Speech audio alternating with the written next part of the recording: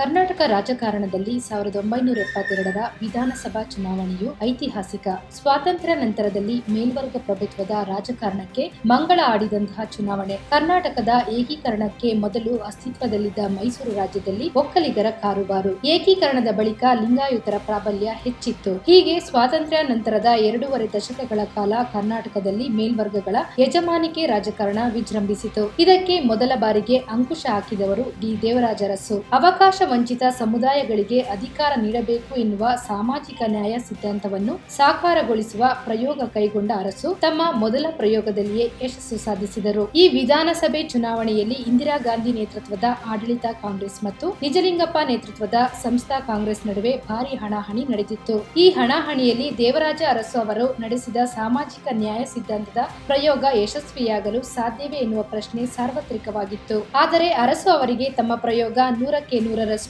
ಯಶಸ್ವಿಯಾಗುತ್ತದೆ ಎನ್ನುವ ಭರವಸೆ ಇತ್ತು. 1972ರ ವಿಧಾನಸಭಾ ಚುನಾವಣೆಯ ಫಲಿತಾಂಶ ಪ್ರಕಟಗೊಂಡಾಗ ಅವಕಾಶ ವಂಚಿತರಿಗೆ ರಾಜಕೀಯ ಅಧಿಕಾರ ನೀಡಬೇಕು ಎನ್ನುವ ಅರಸರ ಪ್ರಯೋಗಕ್ಕೆ ಭಾರಿ ಪ್ರಮಾಣದ ಜನಬೆಂಬಲ ದೊರಕಿತು.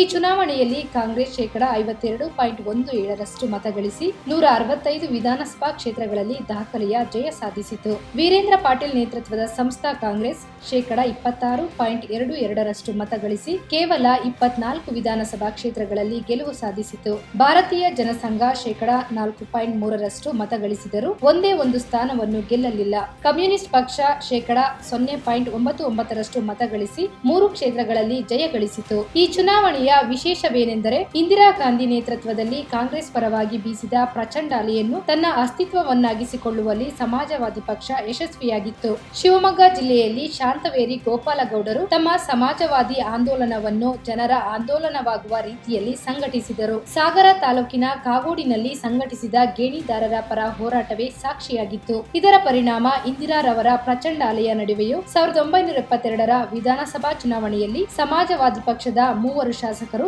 ವಿಧಾನಸಭೆ ಪ್ರವೇಶಿಸಿದರು. ಸಾಗರ ಕ್ಷೇತ್ರದಿಂದ ಸ್ಪರ್ಧಿಸಿದ್ದ ಕಾಗೋಡು ತಿಮ್ಮಪ್ಪ, ಸೊರಬದಿಂದ ಎಸ್ ಬಂಗಾರಪ್ಪ ಹಾಗೂ ತೀರ್ಥಹಳ್ಳಿಯಿಂದ ಕೊಣಂದೂರು ಲಿಂಗಪ್ಪ ಅವರು ಸಮಾಜವಾದಿ ಪಕ್ಷವನ್ನು ಪ್ರತಿನಿಧಿಸಿದ್ದರು.